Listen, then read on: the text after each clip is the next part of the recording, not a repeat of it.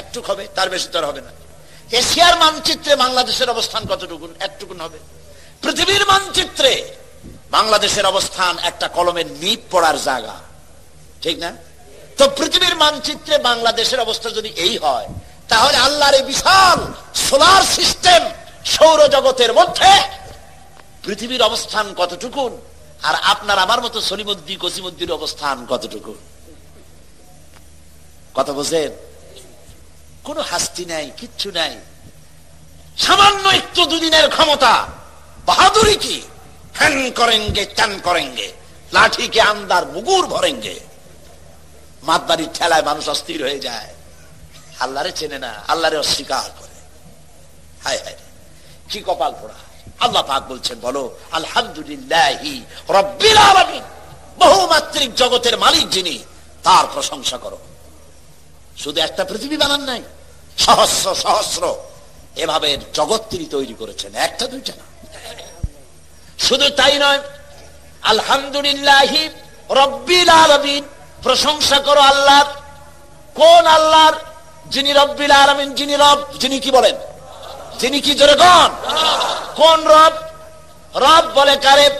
রব বলা হয় তাকে যিনি, যার যতটুকুন যখন প্রয়োজন চাওয়ার আগে ওই সব যিনি যিনি পৌঁছায় দেন, তার নাম রব। তার নাম রব। আমার যখন দাঁতের দরকার ছিল, আল্লাহর কাছে চাওয়া লাগে নাই, দরখাস্ত করা লাগে নাই, সময় মতো আমার মুখে আল্লাহ পাক দাঁত পৌঁছায় দিয়েছেন, ঠিক কিনা? আল্লাহ পাক আমার শরীরটাকে বানায় দিয়েছেন, কোন দরখাস্ত করি নাই, কোন আল্লাহর কাছে দরখাস্ত করা হয়নি। আমার হাত লাগবে, পাও লাগবে, নাক লাগবে, চোখ লাগবে, বড় লাগছে, কিছু বড় লাগে নাই। বিনা দরখাস্তে সুন্দর একটা বডি আমাকে দান করলেন, বলি আলহামদুলিল্লাহ। কোন আলহামদুলিল্লাহ? আল্লাহ তো এটার জন্য কোনো ট্যাক্স চান নাই, ট্যাক্সেশন। এই যে বৈদ্যুতিক বাতি জ্বলছে, আপনাদের বাড়িতেও বৈদ্যুতিক আলো আছে, ফ্যান আছে, মাসের শেষে বিল আছে কিনা? আসে কিনা? যদি বিল না দেন তাহলে আপনার লাইন থাকবে না লাইন কেটে দেবে? লাইন কেটে দেবে। খুব সহজ করে। এবার আপনি বলেন, শীতকালে যে শীতের মজা ভোগ করলেন, গরমের দিনে যে ঠান্ডা বাতাস পেলেন, বাতাসের ভেতর থেকে যে অক্সিজেন গ্রহণ করলেন, এজন্য আল্লাহ রাব্বুল আলামিন মাসের শেষে কোনদিন ফেরেশতা বিল নিয়ে আসছে নাকি, বেটা বিল দে, তা না হলে ঘেড়ি ভাঙিয়ে দেবো? জি আসছে, এরকম আসে নাই, ভবিষ্যতে আসবে নাকি? আল্লাহ রাব্বুল আলামিন কোন বিলের ব্যবস্থা করেন নাই, পয়সা দিয়া বিল দেওয়া লাগবে না, নিয়ামত খাওয়ার শুকর আদায় করো, আলহামদুলিল্লাহি রাব্বিল আলামিন, শুকর আদায় করো। আর দেখুন, সমস্ত নেসেসারি এসেনশিয়াল সব থেকে জরুরি জিনিসগুলি আল্লাহ নিজের হাতে রেখেছেন না গভর্নমেন্টের হাতে দিয়েছে? আল্লাহ জানেন এগুলো ক্ষমতায় গেলে দারুণ শয়তানি করবে, সেই জন্য আল্লাহ এদের হাতে দেয় নাই। আসল জিনিস আল্লাহ নিজের হাতে রাখছে। কার হাতে? নিজের হাতে। এই বাতাসটা যদি আল্লাহ কোন গভর্নমেন্টের হাতে দিয়ে দিতেন, হায় হায় খবর আল্লাহ। বাতাসটা যদি গভর্নমেন্টের হাতে রাখতো, গভর্নমেন্ট বলতো বিরোধী দলের দাবি মানি না, বাতাস দেবো না, মোটে মর, শ্বাসরুদ্ধ করে মেরে ফেলে দিত, ঠিক না? পানি, বাতাস, অক্সিজেন, প্রাণী জগৎ বাঁচাতে যা লাগে এগুলি কার কন্ট্রোলে? আল্লাহ মানুষের হাতে দেয় নাই। মোটে সুযোগ পায় না, তাই কয় ভাতে মারবো, পানি মারবো। আর যদি সুযোগ পায় তাকে মারিয়ে বেড়াবে। এই জন্য আল্লাহ আসল জিনিস নিজের হাতে রাখছে। সুবহানাল্লাহ। আল্লাহ পাক এই বাতাস, পানি, অক্সিজেন দিয়ে মানুষকে বাঁচাচ্ছেন। সুবহানাল্লাহ। কি সুন্দর করে বডিটা বানালেন, তাকান। আমার নবীজি বলেছেন, আমার নবী বলেছেন, কেউ যদি আল্লাহর সৃষ্টি নৈপুণ্যতার উপরে, সৃষ্টির কলা কুশলতার উপরে একটা ঘন্টা গবেষণা করে, চিন্তা করে, তাহলে আল্লাহ রাব্বুল আলামিন ওই বান্দার আমলনামায় 60 বছরের নফল ইবাদতের সওয়াব লিখে দিবে। চিন্তা করো, মাথাটা দিছি, চিন্তা করো। আমরাও চিন্তা করি, মানুষকে ঠকান যায় কি করিয়া, ইহা চিন্তা করা হয়। ওজনে কেমনে কম দেওয়া যাবে, খাদ্যে কেমনে ভেজাল দেওয়া যাবে, চাউলের মধ্যে আর কত তুষ মিশানো যাবে, এই হলো চিন্তা। খুদকুরা মিশানো যাবে, এমন পাথর মিশায়, দন্ত চিকিৎসক পাশে ভাত খাওয়া লাগে, দাঁত কোনটা ভাঙবে তার তো ঠিক নেই। এইগুলো নিয়ে চিন্তা করে মানুষ, ঠিক কিনা কর? আল্লাহ কয় চিন্তা করো, গবেষণা করো, কেমনি বানাইছে, তোমার নিজের শরীরটা দেখো। আচ্ছা দেখেন, লক্ষ্য করুন, বৃহস্পতিবাসী, এই যে একটা বডি, শরীর, এটা কি শরীর, এই শরীরটার দিকে লক্ষ্য করুন তো।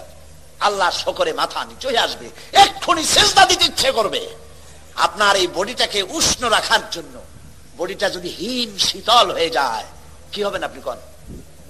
একেবারে খুব তাড়াতাড়ি মরে যাবেন, মোটেও সময় লাগবে না। তাহলে শরীরটা কি থাকতে হবে বলেন? গরম থাকতে হবে, উষ্ণ থাকতে হবে। শরীরটা গরম থাকে কিসে? রক্তের কারণে। কিসের কারণে? রক্তের কারণে। এই রক্ত হয় কি দিয়ে? রক্ত তৈরি হয় কার্বোহাইড্রেট দিয়ে। কার্বোহাইড্রেট কাকে বলে? কার্বোহাইড্রেট হচ্ছে 4 প্রকার: ডাল, ডাল জাতীয় খাদ্য; চিনি, চিনি জাতীয় খাদ্য; চাউল, চাউল জাতীয় খাদ্য; আটা, আটা জাতীয় খাদ্য। এই 4 প্রকার খাদ্যকে বলা হয় কার্বোহাইড্রেট। এগুলি যখন আপনি খান, মাছ, গোশ, পনির, দুধ, ঘি, তেল, ফ্যাট, এগুলি যখন খান, তখন স্টমাকের ভিতরে, পেটের ভিতরে আছে স্টমাক, এখানে পাকস্থলী, সেই পাকস্থলীর ভিতরে রয়েছে প্যানক্রিয়াস। প্যানক্রিয়াস প্রতি মুহূর্তে ইনসুলিন তৈরি করে। ইনসুলিন তৈরি করে আপনার খাদ্য হজম করার জন্য সহযোগিতা করে।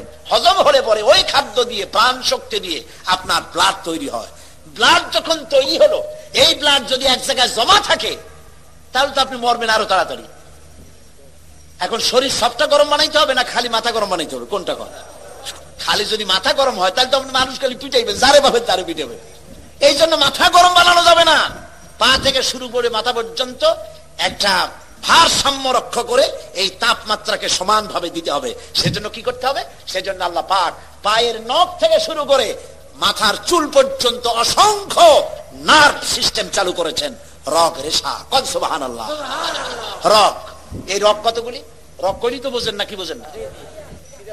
শিরা, উপশিরা, রগ, শিরা সব আমরা বুঝি, ঠিক না? এই রগ এবং শিরা কতগুলি মানুষের শরীরে?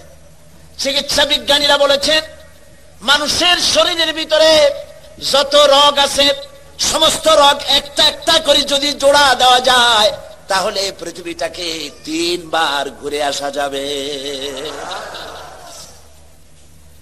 শুনতে কেমন কেমন লাগে, যেটা কিভাবে সম্ভব? কিভাবে সম্ভব? এইভাবেই সম্ভব যেভাবে আল্লাহ করেছেন। চিকিৎসা বিজ্ঞানীরা আরো বলেছেন মানুষের শরীরের ভিতরে যত রগ আছে সমস্ত রগগুলি ছিঁড়ে ছিঁড়ে একটার পাশে যদি আর একটা এভাবে সাজানো যায় তাহলে 3 একর জমি লাগবে তা সাজায়া রাখতে। 3 একর জমিন লাগবে একটা মানুষের রগ রেশা দিয়ে। এখন রক্তগুলি যেখানে যাবে না সে জায়গাটা কি হয়ে যাবে? সাহায্য করেন আমাকে, কি হবে না? শুধু ঠান্ডা হবে কেন? প্যারালাইজড হয়ে যাবে, রক্ত চলাচল করবে না, পক্ষাঘাত হয়ে যাবে। এখন এই রক্ত মাথা থেকে শুরু করে পা পর্যন্ত পৌঁছে দেওয়ার জন্য মানুষের শরীরের মধ্যে আল্লাহ একটা জেনারেটর তৈরি করে দিয়েছেন। আপনারা কিন্তু সুবহানাল্লাহ কইতে পারেন না, বিনা পয়সায় পাইছেন তো, সেই জন্য সুবহানাল্লাহ আসে না।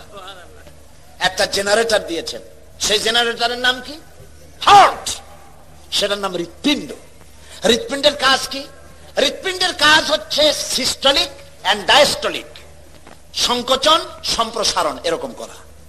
চিকিৎসা বিজ্ঞানীরা বলেছেন মানুষের শরীরের সব বুঝি, কিন্তু হার্টটা এরকম এরকম করে কেন? আজ পর্যন্ত চিকিৎসা বিজ্ঞানীরা আবিষ্কার করতে পারে না। এটা কেন করে? ওটা আল্লাহর হুকুম। এটা কি? আল্লাহর হুকুম।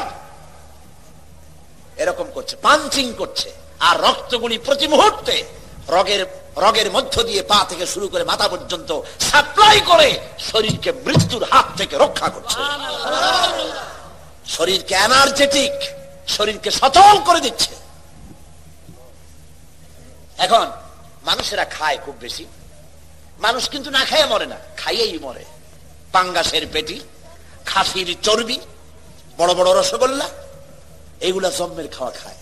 খাইয়া মোসে তেল মাখে আর কয় যে কেমন খাওয়াটা হলো, কয় যে জুইত না, এত নাকি জুইত হয় না। এমন খাওয়া খায় গলায় আঙ্গুল দিলে পাওয়া যায়, পেটের উপরে উকুন মারা যায়। এইরকমের টাইট খাইয়া যারা খায় তাদের হার্টের যে আর্টারি আছে, যে মোটা মোটা রগের ভিতর থেকে রক্তগুলি সাপ্লাই হয়, সেই রগের ভেতরে চর্বি জমে যায়। রগের ভিতরে যখন চর্বি জমে যায় তখন ব্লাড পাস হয় না বলে হার্ট অ্যাটাক করে।